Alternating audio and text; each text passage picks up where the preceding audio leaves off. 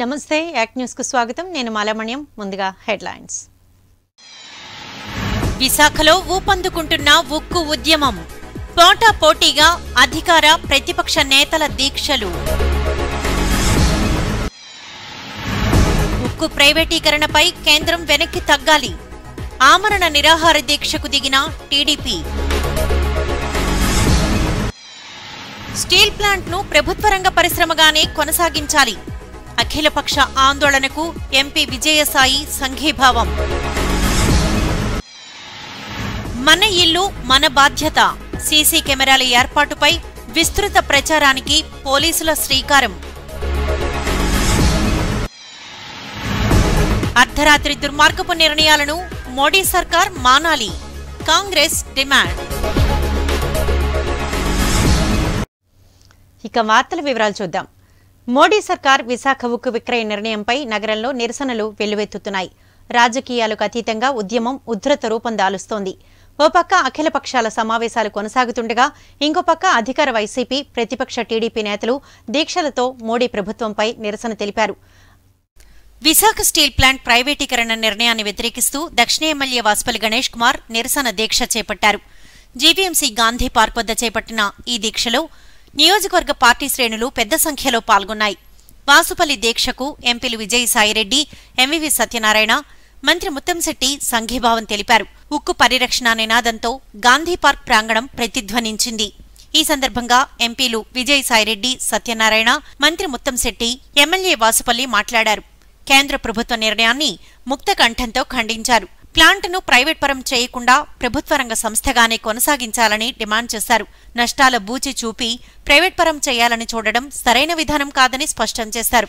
కేంద్ర ప్రభుత్వం నిర్ణయాన్ని వెనక్కి తీసుకునేంత వరకు పోరాటం కొనసాగుతుందని ఉద్ఘాటించారు అనేక మంది ప్రాణాలు కోల్పోయి పోలీస్ కాల్పుల్లో దెబ్బలు తిని సాధించుకున్నటువంటి ఈ విశాఖ ఉక్కుని ఈ రోజు ప్రైవేటు పరం చేయడం వైఎస్ఆర్ కాంగ్రెస్ పార్టీ పూర్తిగా వ్యతిరేకిస్తా ఉంది ఎటువంటి పరిస్థితుల్లో ఇది మనకు ఆమోదయోగ్యం కాదు అన్నటువంటి విషయాన్ని మన గౌరవ ముఖ్యమంత్రి వర్యులు చాలా స్పష్టంగా చెప్పారు ప్రధానమంత్రి గారికి లేఖ రాస్తూ దాంట్లో చాలా స్పష్టంగా వివరంగా వివరించడం జరిగింది మన పార్టీ మన గౌరవ ముఖ్యమంత్రి గారి విధానం మనమందరం కూడా రాజకీయాలకు అతీతంగా అన్ని పార్టీల్ని కలుపుకొని మనం ఇది ప్రైవేటు పరం కాకుండా పోరాటం సాగించాలి స్టీల్ ప్లాంట్ వాళ్ళు పెట్టిన 4,300 కోట్లు కానీ మన స్టీల్ ప్లాంట్ ట్యాక్స్ రూపంలో ఇంచుమించు 45,000 కోట్ల రూపాయలు ఇవాళ వరకు పన్నుల రూపంలో చెల్లించడం జరిగింది అదేవిధంగా ఇవాళ ప్రతి పన్ను మీద ఇవాళ 15,000 రూపాయలు జీఎస్టీ రూపంలో కేంద్ర ప్రభుత్వానికి రాష్ట్ర ప్రభుత్వానికి చెల్లిస్తూ ఉన్నారు అదేవిధంగా నెలకు 200 కోట్ల రూపాయలు 250 కోట్ల రూపాయల జీతంలో 50 కోట్ల రూపాయలు ఇన్కమ్ ట్యాక్స్ రూపంలో వెళ్ళి ప్రభుత్వానికి చెల్లిస్తున్నారు ఉద్యోగస్తులు ఇవన్నీ కూడా ఆలోచన చేయకుండా ఇవాళ ఇక్కడ చేయడం చాలా దారుణం దాన్ని పూర్తిగా వ్యతిరేకిస్తున్నాం అని కూడా తెలియజేస్తూ నేను సెలవు చేస్తున్నాను కొన్ని లక్షలాది మంది రోడ్డు మీదకి వచ్చి అన్నాడు 40 ఏళ్ల క్రితం మరి ఎంతో మంది బలిదానాలకు ఏర్పడినటువంటి ఈ ప్లాంట్ విశాఖపట్నం స్టీల్ ప్లాంట్ 32 మంది ప్రాణాలు కోల్పోయారు లక్షలాది మంది రైలు కొనుగోలు రాష్ట్రాల కొనుగోలు చేసి మరి వాళ్ళందరూ కూడా మరి జైలుకి వెళ్ళారు తప్పనిసరిగా నిర్ణయాన్ని ఉపసంహరించుకోవాలి స్టీల్ ప్లాంట్ కి స్వతంత్రంగా కేటాయించాలి ఈ ప్రైవేట్ నిర్ణయం ఆపి కేంద్ర ప్రభుత్వమే పూర్తి బాధ్యత తీసుకోవాలి ప్రజల్లోకి క్షేత్రస్థాయిలో తీసుకెళ్లి ప్రతి ఒక్కరు కూడా దీన్ని ఖండించాలని దీన్ని మన వైఎస్ఆర్సీపీ పార్టీ కానీ మన నాయకులు కానీ మనందరం కూడా విభేదిస్తున్నాం దీన్ని అడ్డుకుంటున్నాం దీనికోసం పోరాటం చేస్తున్నామని తెలియజేయాలని హక్కును కాపాడుతుంది మీరు సేవ లేకపోతే బీజేపీ గవర్నమెంట్ లో మీరు దమ్ము లేకపోతే ఈ ఇండస్ట్రీ నడిపే సత్తా లేకపోతే జగన్మోహన్ రెడ్డి గారు స్టీవర్షిప్ చాలా ఎక్సెప్షనబుల్ అంటారన్నమాట అందుకే ఈ రోజు భారతదేశంలో నంబర్ 1 సీఎం వచ్చారన్నమాట ఇలాంటి ఇండస్ట్రీనేమో కన్ను సైకిల్ నడిపే సత్తా ఉంది జగన్మోహన్ రెడ్డి గారికి అన్నమాట ఈ రోజు ఈ ఇండస్ట్రీని కేవలం 2 సంవత్సరాల్లోనే లాభాల్లో తీసుకుని వెళ్ళగలుగుతారన్నమాట ఎందుకంటే దీనికి 210 మిలియన్ టన్స్ కెపాసిటీ దీనికి ఉంది కానీ ఈ రోజు 70 మిలియన్ టన్నులు మాత్రమే సంవత్సరానికి ఉత్పత్తి చేస్తా ఉన్నారు ఏమి చావలేదా ఏమి నిర్మలా సీతారామన్ గారు దానికి మంచి గవర్నెన్స్ చేసి దీన్నేమో 210 మిలియన్ టన్స్ ఏరియా మోడీ సర్కార్ స్టీల్ ప్లాంట్ ప్రైవేటీకరణ నిర్ణయంపై టీడీపీ మండిపడుతోంది. కొద్ది రోజులుగా వివిధ రూపాల్లో నిరసన గళం విప్పుతోంది. అందులో భాగంగా పాత గాజువాక కూడలి టీడీపీ కార్యాలయం వద్ద పార్టీ విశాఖ పార్లమెంట్ నియోజకవర్గం జిల్లా అధ్యక్షుడు పల్లా శ్రీనివాస్ ఆమరణ నిరాహార దీక్ష చేపట్టారు. విశాఖ ఉక్కు పరిశ్రమ పరిరక్షణ ఉద్యమం రోజురోజుకు ఉధృతమవుతోంది. స్టీల్ ప్లాంట్ ను ప్రైవేటీకరించాలనే కేంద్ర ప్రభుత్వ నిర్ణయం రాజకీయ పార్టీలు, కార్మిక సంఘాలు ముక్త ఘంటంతో వ్యతిరేకిస్తూ ఉన్నాయి. ఇప్పటికే రోడ్డెక్కి ఆందోళన చేస్తున్న రాజకీయ నేతలు, కార్మికులు ఇప్పుడు ఆమరణ దీక్షల్ని ప్రారంభించారు. తాజాగా తెలుగుదేశం పార్టీ విశాఖ పార్లమెంటరీ నియోజకవర్గ జిల్లా అధ్యక్షులు పల్లా శ్రీనివాసరావు ఆమరణ నిరాహార దీక్ష చేపట్టారు. ఈ దీక్షలో TDP Uttarandhra incharge MLC Buddha Venkanna, MLC Duvvarapu Ramarao, TDP ఎమ్మెల్యేలు వెలగపూడి రామకృష్ణబాబు, గణబాబు, మాజీ మంత్రి బండారు సత్యనారాయణమూర్తి, గీతం సంస్థల అధినేత శ్రీభరత్లు పాల్గొన్నారు. ఈ సందర్భంగా ఎమ్మెల్సీ బుద్దా వెంకన్న మాట్లాడుతూ లాభాల్లో ఉన్న స్టీల్ ప్లాంట్ ను ప్రైవేట్ పరం చేయాల్సిన అవసరం ఏంటని ప్రశ్నించారు. ఆమరణ దీక్ష చేపట్టిన పల్లా శ్రీనివాసరావు మాట్లాడుతూ కేంద్ర ప్రభుత్వం విశాఖ స్టీల్ ప్లాంట్ ప్రైవేటీకరణ నిర్ణయాన్ని వెనక్కి తీసుకునేంత వరకు ఆమరణ నిరాహార దీక్ష కొనసాగిస్తానని స్పష్టం చేశారు.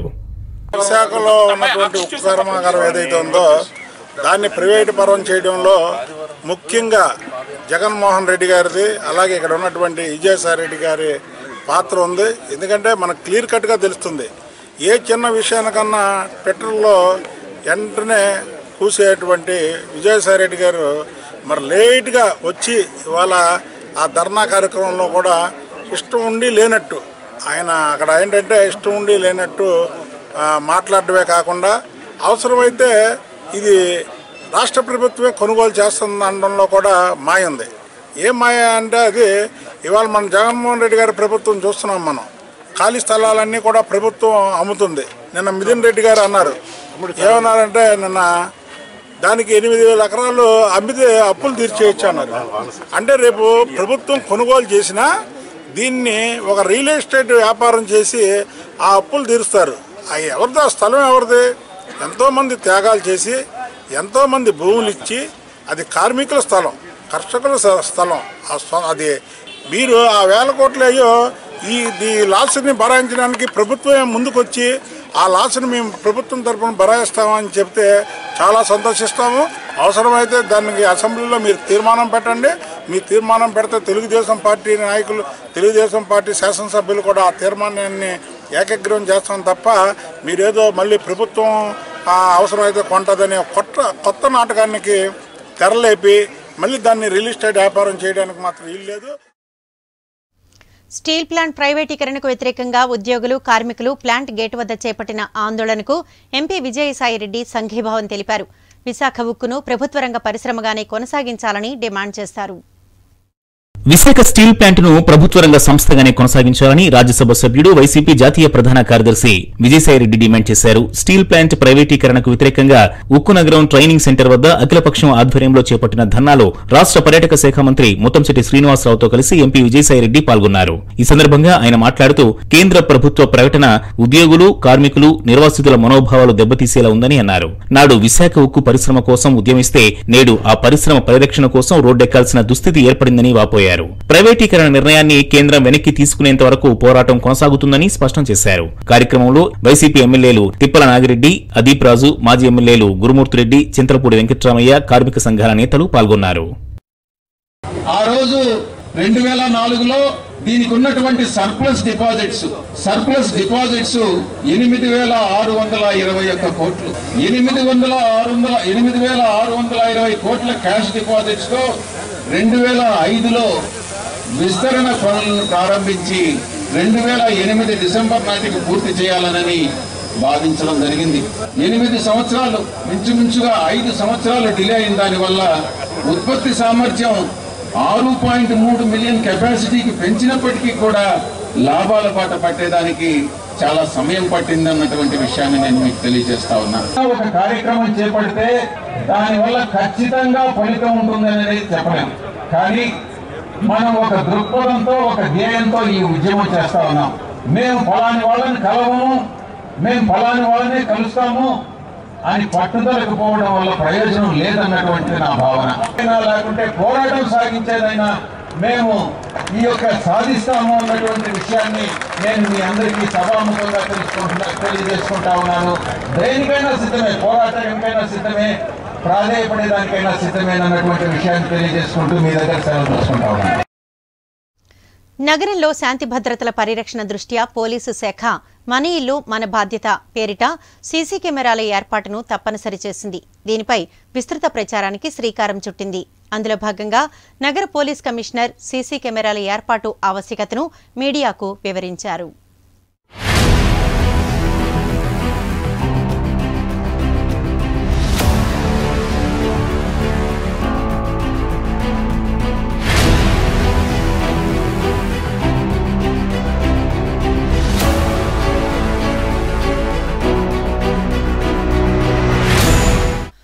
పోలీసు శాఖ ఎంత మొత్తుకుంటున్నా ఇంకా చాలా మంది సీసీ కెమెరాలు ఏర్పాటు చేసుకోవడం లేదు. ఇటీవల కొన్ని రిసార్ట్లు, బంగారం దుకాణాలలో జరిగిన చోరీలు వాటి ఏర్పాటు ఆవశ్యకతను తెలియజేస్తున్నాయి. ఇప్పటికే బ్యాంకులు, ఏటీఎంలతో పాటు దాదాపు అన్ని అపార్ట్మెంట్లలోనూ పూర్తి స్థాయిలో సీసీ కెమెరాలు అమర్చారు.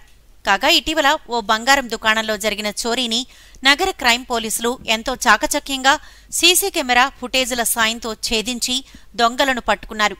ఈ నేపథ్యంలో నగర పోలీసు శాఖ మన ఇల్లు మన బాధ్యత పేరిట సీసీ కెమెరాల ఏర్పాటు ఆవశ్యకతపై విస్తృతంగా ప్రచారం చేయాలని సంకల్పించింది. ఈ నిర్ణయాన్ని ఆయా సంస్థల నిర్వాహకులు స్వాగతిస్తున్నారు. విశాఖ నగర సిపి కమిషనర్ గారు సీసీ కెమెరాలు అందరూ పెట్టుకోండి అని చెప్పడం చాలా అభినందనీయమైనటువంటి విషయం. ప్రతి అపార్ట్మెంట్లోనూ, ప్రతి స్కూల్లోనూ, ఇంపార్టెంట్ నగరంలో ఉన్నటువంటి కోడలి వద్ద కూడా ఈ సీసీ కెమెరాలు ఉండడం వల్ల చాలా లాభాలు ఉన్నాయి. ఎవరైనా ఏదైనా మాల్ ప్రాక్టీస్ చేయాలని అనుకున్న వాళ్ళు డెఫినెట్గా సీసీ కెమెరాలు ఉన్నాయి అనుకుంటే కొంచెం వెనకంజి వేయడం డెఫినెట్గా ఉంటుంది. నాకు తెలిసి మ్యాక్సిమం స్కూల్స్ అందరూ కూడా సీసీ కెమెరాలు వాడుతున్నారు. దానివల్ల పిల్లలు డిసిప్లిన్గా ఉండడం ఒకటి, అలాగే టీచర్స్ కూడా క్లాసెస్ బాగా చెప్పడానికి కొంత తోడ్పడుతుంది. బయట వాళ్ళు ఎవరు కూడా వచ్చి పిల్లల్ని దొంగిలించడం ఇలాంటివి జరగవు అని ఖచ్చితంగా నేను చెప్పగలను. ఒకవేళ అటువంటివి ఏమైనా అయితే ఈ సీసీ కెమెరాలు పోలీస్ డిపార్ట్మెంట్ వాళ్ళకి చాలా చక్కగా పనికొస్తుంది అని చెప్పడంలో ఎటువంటి సందేహం లేదని చెప్పేసి మనం చేస్తూ సెలవు తీసుకుంటాం. సీసీ కెమెరాల ఏర్పాటుపై ఇంకా కొందరు నిర్లక్ష్యం ప్రదర్శిస్తున్నారు. దీంతో 1978 నాటి క్రిమినల్ ప్రొసీజర్ కోడ్ 144 ప్రకారం సీసీ కెమెరాల ఏర్పాటును పోలీసు శాఖ తప్పనిసరి చేసింది. ఈ సెక్షన్ కింద నగరంలోని 25 రకాల సంస్థలలో సీసీ కెమెరాలు తప్పనిసరిగా ఏర్పాటు చేయించాలని నగర పోలీస్ కమిషనర్ మనీష్ కుమార్ సిన్హా సంకల్పించారు. బ్యాంకులు, ఏటీఎంలు, ఆర్థిక సంస్థలు, బంగారం దుకాణాలు, హోటళ్లు, అతిథి గృహాలు, రెస్టారెంట్లు, బార్లు, పబ్లు, రెసిడెన్షియల్ టవర్లు, కార్యాలయ భవనాలు, పెట్రోల్ బంకులు, షాపింగ్, స్పోర్ట్స్ కాంప్లెక్స్లు, సూపర్ మార్కెట్లు, జిమ్లు, సినిమా థియేటర్లు, విద్యా సంస్థలు, ఆసుపత్రులు, ఫ్యాక్టరీలు, గోడౌన్లు, ఫంక్షన్ హాళ్లు, కన్వెన్షన్ సెంటర్లు వంటి వాటి ఆవరణలలో సీసీ కెమెరాలు ఏర్పాటు చేయాలని పోలీసు శాఖ ఆదేశాలు జారీ చేసింది. స్టూడెంట్స్ ఆర్ గోయింగ్ మరి సీసీటీవీస్ పెట్టారా లేదా, సీసీటీవీ సరిగా పని చేస్తున్నాయా లేదా, ఈ బాధ్యత ఉంది కదా. ఆల్ ఎడ్యుకేషనల్ ఇన్స్టిట్యూషన్స్కి బాధ్యత ఉంది. ఇప్పుడు పెద్ద హోటల్స్ ఉన్నాయి, పెద్ద రిసార్ట్స్ ఉన్నాయి, మీరు హోస్ట్ చేస్తున్నారు. 5 lakhs 10 lakhs రూపీస్ దానికి మీరు హోస్ట్ చేయడానికి మీరు డబ్బులు తీసుకుంటారు. 8,000 రూపీస్, 10,000 రూపీస్, 30,000, 40,000 ఒక 10 సీసీటీవీస్ పెట్టలేరా? సో అందుకు మనం 144 సిఆర్పిసి పెట్టి దీంట్లో అందరికీ all important, all big, medium level కూడా వాళ్ళు సీసీటీవీ పెట్టుకోవాలని. అంటే ఇఫ్ 32 lakhs వర్త్ చిన్న గోల్డ్ మన డైమండ్ అటువంటిది ఏమైనా గాయబైపోతే అర్థమవుతుంది. 4 lorry potash load గాయబైపోతుంది. So that means we are not putting CCTV cameras properly. What was the cost? 32 lakhs is the cost. 32 lakhs cost worth మీరు పొటాష్ పెడుతున్నారు.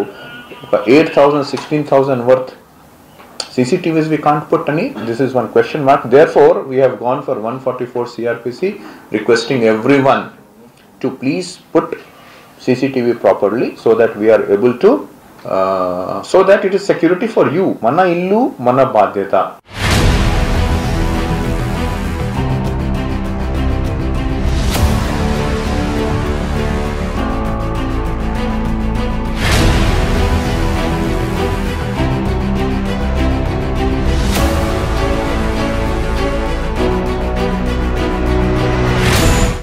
మోడీ సర్కార్ అర్ధరాత్రి నిర్ణయాలపై కాంగ్రెస్ పార్టీ మండిపడుతోంది. ఉద్యమాల పురిటిగడ్డ విశాఖ ఉక్కు ప్రైవేటీకరణ నిర్ణయాన్ని తప్పుపడుతోంది. ప్రజల సెంటిమెంట్తో చెలగాటమాడే ఈ తప్పుడు నిర్ణయాన్ని వెనక్కి తీసుకోకపోతే బీజేపీ ప్రజాగ్రహానికి గురికాక తప్పదని నగర కాంగ్రెస్ పార్టీ నేతలు గుంపా గోవింద్, సంకు వెంకటేశ్వరరావులు హెచ్చరించారు. నగరంలోని ఓ హోటల్లో విశాఖ ఉక్కు పరిరక్షణ కమిటీ ఆధ్వర్యంలో విశాఖ ఉక్కు ఆంధ్రుల హక్కు పోస్టర్ను ఆవిష్కరించారు. ఈ సందర్భంగా వారు మాట్లాడుతూ తెలుగోడి మనోభావంతో చెలగాటమాడే అర్ధరహిత నిర్ణయాలను తక్షణమే వెనక్కి తీసుకోవాలని డిమాండ్ చేశారు. ప్రతి ఒక్కరూ ముందుకు రావాల్సిందిగా కోరుతున్నాం. ఈ రాష్ట్రంలో కాదు, ఈ దేశంలో కాదు, ఈ ప్రపంచంలో కూడా ప్రతి ఒక్కరు ఊపిరితో ఉన్న ఏదైనా ఉందంటే మన స్టీల్ ప్లాంట్ ఉక్కు అని గుర్తు చేసుకోవాలి. చాలా మంది ఇది మనం ఇలా స్టార్ట్ చేసిన వెంటనే ఇలాగా దేశంలో ఇలా స్టార్ట్ చేసిన వెంటనే ప్రతి ఒక్కరు బాధపడేది ఏదంటే ప్రైవేటీకరణ అనబోసరికి ప్రతి ఒక్క మనస్సులు కూడా బాధపడ్డాయి. అదే కార్యక్రమాన్ని మనం నిరసన రూపంలో రేపు 16వ తారీఖుని నిరసన రూపంలో తెలియజేయడానికి మా పిసిసి అధ్యక్షులు, రాష్ట్ర అధ్యక్షులు ముందుగా మేమే స్టార్ట్ చేస్తున్నాం. ఇది విశాఖ ఉక్కు ప్రైవేటీకరణ కాకుండా ఉండడానికి మా ప్రాణాలు కూడా లెక్క చేయకుండా ఎంత దూరమైన వెళ్ళడానికి మేము రెడీగా ఉన్నాం. విశాఖ ఉక్కు ఆంధ్రుల హక్కు. విశాఖ ఉక్కుని ఆంధ్రుల నుంచి ఎవరు వేరు చేయలేరండి. ఇలాంటి ఇప్పటికి ఈ ఉక్కు ఫ్యాక్టరీ స్థాపించి 40 సంవత్సరాలు అయిందండి. అది కాంగ్రెస్ హయాంలోనే శ్రీమతి ఇందిరాగాంధీ గారు శంకుస్థాపన చేశారు. అలాగే ఒకసారి లాస్ట్లోకి వెళ్తే మీరు బ్యాంకుల నుంచి అప్పులు తెచ్చుకోండి అని రాజీవ్ గాంధీ గారు ప్రోత్సహించి సెల్ఫ్గా దాన్ని డెవలప్ చేశారండి. అలాగే ఇలాంటి మంచి పరిశ్రమని ఈరోజు రాత్రికి రాత్రి మోడీ గారు ప్రైవేట్ పరం చేయాలనే నిర్ణయాన్ని నిర్ణయించారు. వారు పెద్దలు ప్రతిదీ రాత్రిలో నిర్ణయించుకుంటారండి. ఏదైతే నోట్స్ ఎలాగ రద్దు చేశారో అలా ఏ పెద్ద కార్యక్రమం ఎలాంటి దాన్నైనా సరే నైటే డిసైడ్ చేస్తారు. ఆర్కే బీచ్ కురుసురా సబ్మెరీన్ మ్యూజియం సమీప సాగర తీరంలో ఇసుక తవ్వకం మొదలైంది. Visakha port trust, dredging corporation of India సంయుక్తంగా ఈ కార్యక్రమాన్ని చేపట్టాయి. అందాల విశాఖ పేరు తలవగానే తొలుత గుర్తొచ్చేది సుందర సాగర తీరం. అయితే ఆర్కే బీచ్ అలల తాకిడికి కోతకు గురవుతోంది. ఈ పరిస్థితి ఆందోళన కలిగిస్తోంది. దీన్ని చక్కదిద్దేందుకు విశాఖ పోర్టు ట్రస్ట్ సామాజిక బాధ్యతలో భాగంగా డీసీఐతో కలిసి ఒప్పందం కుదుర్చుకుంది. ఏటా 15 కోట్ల వ్యయంతో సముద్రంలో లోతు పెంచడం ద్వారా బీచ్ కోత నివారణకు డ్రెడ్జింగ్ పనులు చేపడుతోంది. కురుసురా మ్యూజియం సమీపంలో ఈ పనులను పోర్టు చైర్మన్ రామ్మోహన్ రావు ప్రారంభించారు. అనంతరం మీడియాతో మాట్లాడారు. తమ సంస్థ సామాజిక బాధ్యతలో భాగంగా ఈ డ్రెడ్జింగ్ పనులు చేపట్టినట్లు తెలిపారు. ఈ కార్యక్రమంలో డీసీఐ అధికారులు కూడా పాల్గొన్నారు. మనకి ఇక్కడ ఆర్కే బీచ్లో ఎందుకంటే ఇక్కడ ప్రతిసారి వర్షాలు వచ్చినప్పుడు తర్వాత హై టైడ్ వచ్చినప్పుడు బీచ్లో ఉన్న ఇసుకంతను లోపలికి వెళ్ళిపోతుంది. ఎందుకంటే దీని స్ట్రక్చర్ అలాంటిది, ఇసుకంతా లోపలికి వెళ్ళిపోతుంది. తర్వాత మనకి ఈ స్ట్రక్చర్కి తర్వాత ఇక్కడ రోడ్డుకి చాలా ప్రమాదం జరుగుతుంది. ఇదే ఉద్దేశంతో విశాఖపట్నం పోర్ట్ ట్రస్ట్ ఒక ఒప్పందానికి వచ్చింది డ్రెడ్జింగ్ కార్పొరేషన్ ఆఫ్ ఇండియాతో. ప్రతి సంవత్సరం 15 కోట్లు ఖర్చు పెట్టి విశాఖపట్నం పోర్ట్ ట్రస్ట్ ఇక్కడ డ్రెడ్జర్ని తీసుకొచ్చి, డ్రెడ్జర్ అంటే అది మనకి ఇక్కడ శాండ్ ట్రాప్ అని ఒక 4 కిలోమీటర్ల దూరంలో ఉంది. ఎప్పుడైతే సముద్రంలో అలలు ఎక్కువగా వస్తూ ఉంటాయో జరుగుతూ ఉంటాయో అక్కడున్న ఇసుకంతా ఒక చోటన పేరుకుపోతుంది. ఆ ఇసుకను తీసి మనం డ్రెడ్జర్ 20 అంటారు, దీని పేరు డ్రెడ్జర్ 20. ఈ డ్రెడ్జర్ 20తో ప్రతి సంవత్సరం 15 కోట్లు ఖర్చు పెట్టి విశాఖపట్నం పోర్ట్ ట్రస్ట్ ఇక్కడ నరిష్మెంట్ అంటారంటే బీచ్ని మనం హుందాగా మంచిగా ఇసుకతో దాన్ని తయారు చేయటం, ఈ విధంగా చేస్తూ ఉన్నాం. దీంట్లో నియర్ అబౌట్ 2,10,000 క్యూబిక్ మీటర్ ఇసుక మనం ప్రతి సంవత్సరం తీసి ఇక్కడ బీచ్ నరిష్మెంట్ పెడుతున్నాం. ఇదే కాకుండా విశాఖపట్నం పోర్ట్ ట్రస్ట్ మన యొక్క విశాఖపట్నంలో మిగతా పనులు కూడా కార్పొరేట్ సోషల్ రెస్పాన్సిబిలిటీలో కూడా చాలా వరకు పనులు చేస్తూ ఉన్నారు. ఇదంతా మన ఒక నాగరికుడు అయ్యుండి మనందరి యొక్క బాధ్యత. ప్రకృతిని మనం చక్కగా కాపాడాలి. ఇదే ఉద్దేశంతో మనం ఇక్కడ బీచ్ నరిష్మెంట్ చేస్తున్నాం. విశాఖ ఉక్కు ప్రైవేటీకరణను తక్షణమే నిలిపివేయాలని సిఐటియు అనుబంధ జిల్లా కార్మిక ప్రజా సంఘాల వైజాగ్ స్టీల్ ప్లాంట్ పరిరక్షణ కమిటీ డిమాండ్ చేసింది. ఈ మేరకు జగదాంబ సిఐటియు కార్యాలయంలో రౌండ్ టేబుల్ సమావేశం నిర్వహించింది. ఈ సందర్భంగా సిఐటియు నగరాధ్యక్షులు ఆర్కేఎస్వి కుమార్ మాట్లాడారు. ఉభయ తెలుగు రాష్ట్రాలకు గుండెకాయ లాంటి విశాఖ స్టీల్ ప్లాంట్ను ప్రైవేటీకరించాలన్న దుర్మార్గపు నిర్ణయాన్ని కేంద్రం తక్షణమే ఉపసంహరించుకోవాలని డిమాండ్ చేశారు. అలాగే సొంత గనులు కేటాయించి ప్లాంట్ పరిరక్షణకు చర్యలు చేపట్టాలని కోరారు. నిర్ణయాన్ని వెంటనే కేంద్ర ప్రభుత్వం విరమించుకోవాలని, విశాఖపట్నం స్టీల్ ప్లాంట్కి సొంత గనులు కేటాయించాలని కోరుతూ ఈరోజు జగదాంబ వద్ద గల సిఐటియు ఆఫీస్లో అఖిలపక్ష కార్మిక సంఘాలు, అలాగే ప్రజా సంఘాలు, విద్యార్థి యువజన కార్మిక మహిళా సంఘాలన్నిటితోనూ కూడా సదస్సు జరిగింది. ఈ సదస్సులో ఒక జాయింట్ యాక్షన్ కమిటీని ఏర్పాటు చేసి రాజకీయాలకు అతీతంగా విశాఖపట్నం స్టీల్ ప్లాంట్ని పరిరక్షించుకోవడం కోసం ఒక కమిటీని ఏర్పాటు చేయాలని చెప్పేసి తీర్మానించడం జరిగింది. దీనికి అన్ని సంఘాల నుంచి చైర్మన్ గాను, కో కన్వీనర్లు గాను, కన్వీనర్లు గాను, ఎగ్జిక్యూటివ్ కమిటీ మెంబర్స్ గాను, విద్యార్థి యువజన కార్మిక సంఘాలు అందరి నుంచి కూడా సభ్యులుగా ఉండి ఏక నినాదంతో, ఏక మనస్కత్వంతో ఈ ఉద్యమాన్ని ముందుకు తీసుకుని వెళ్ళాలి. ప్రజల్లోకి అందరిలోకి కూడా తీసుకుని వెళ్ళి విశాఖ ఉక్కు ఆంధ్రుల హక్కు అని గతంలో ఏ రకంగా అయితే పోట్లాడారో అదే పోరాట స్ఫూర్తిని 32 మంది ప్రాణ త్యాగాల దేనికోసమైతే అర్పించారో ఆ ప్రాణత్యాగాల పోరాటాన్ని వృధా కానివ్వకుండా అదే స్ఫూర్తితోటి పోరాటాన్ని కింద దాకా తీసుకుని వెళ్ళి ప్రజానీకం అందరినీ కలుపుకొని విశాఖపట్నం స్టీల్ ప్లాంట్ని ప్రైవేట్ పరం కాకుండా అడ్డుకోవడం కోసం ప్రయత్నం చేయడం కోసం ఈరోజు ఈ సమావేశం నిర్వహిస్తూ ఉన్నాము. నరేంద్ర మోడీ ప్రభుత్వం అధికారంలోకి వచ్చిన దగ్గర నుంచి ప్రభుత్వ రంగ సంస్థలు మూసేస్తాం, అమ్మేస్తాం అని చెప్పేసి చెప్తూ ఉన్నాయి. నరేంద్ర మోడీ ప్రభుత్వం కానీ, బీజేపీ ప్రభుత్వం కానీ ఇప్పటి వరకు ఒక్క ప్రభుత్వ రంగ సంస్థ నిర్మించిన పాపన పోలేదు.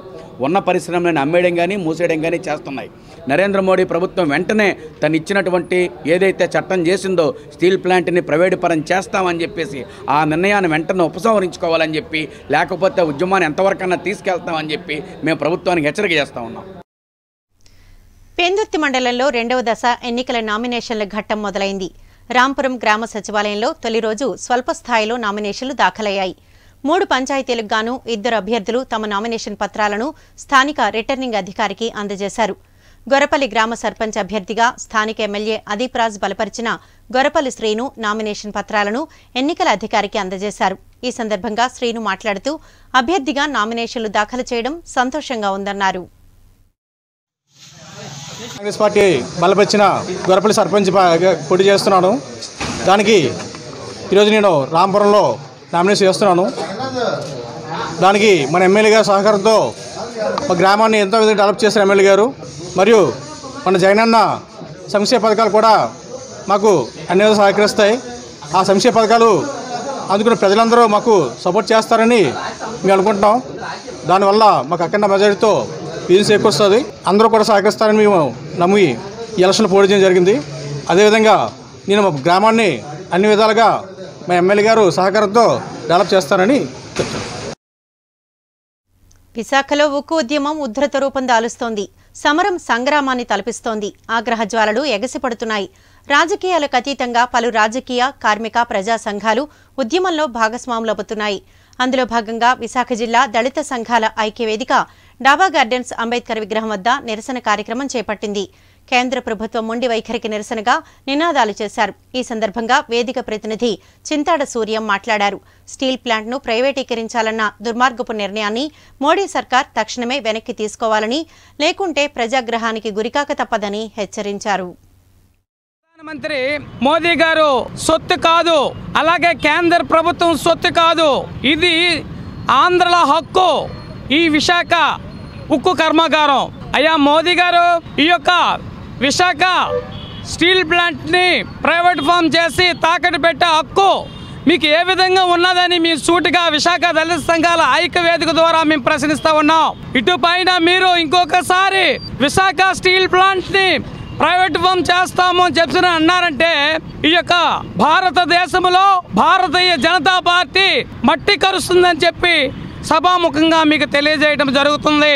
ఇది అనేకమైనటువంటి వర్గాలు, అనేకమైనటువంటి కులాల వారు ఈ స్టీల్ ప్లాంట్ని నిర్మించేటప్పుడు అలాగే ఆరంభమైనప్పుడు కూడా అనేకమైనటువంటి ప్రజలు ప్రాణత్యాగం చేస్తారు. అనారోగ్యంతో ఉన్నా సరే మేము చనిపోయినా పర్వాలేదు, ఉక్కు కర్మాగారం ఉంటే మా ప్రజలు, మా బిడ్డలు భావితరాలలో.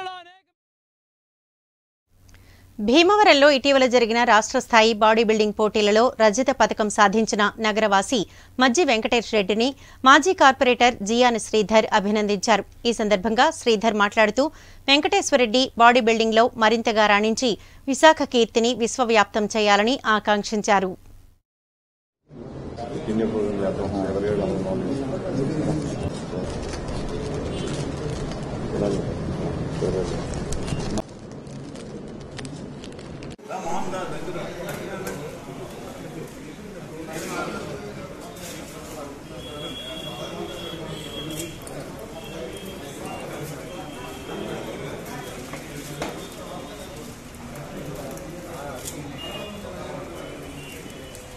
తృతీయ స్థానం బ్రాంజ్ మెడల్ రావటం మనందరికీ చాలా గర్వకారణం.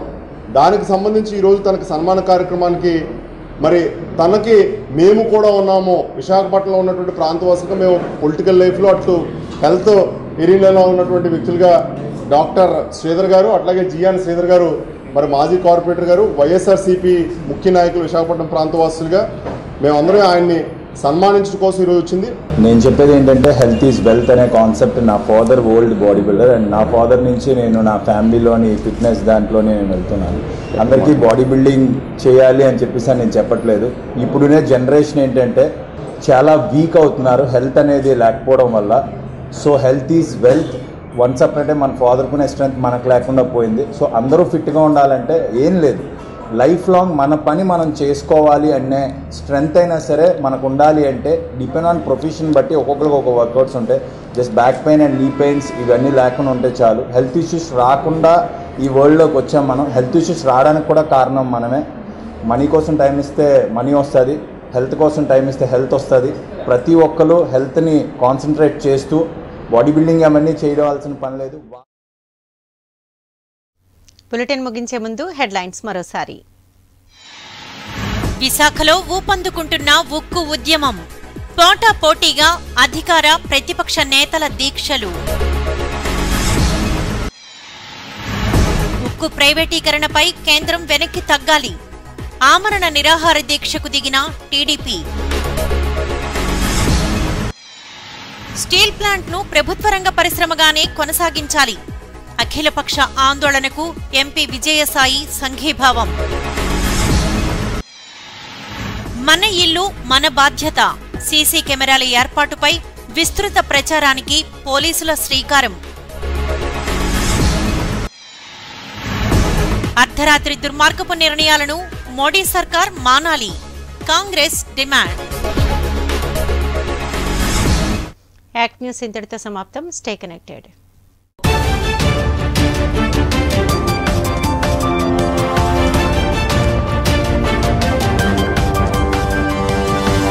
Thank you.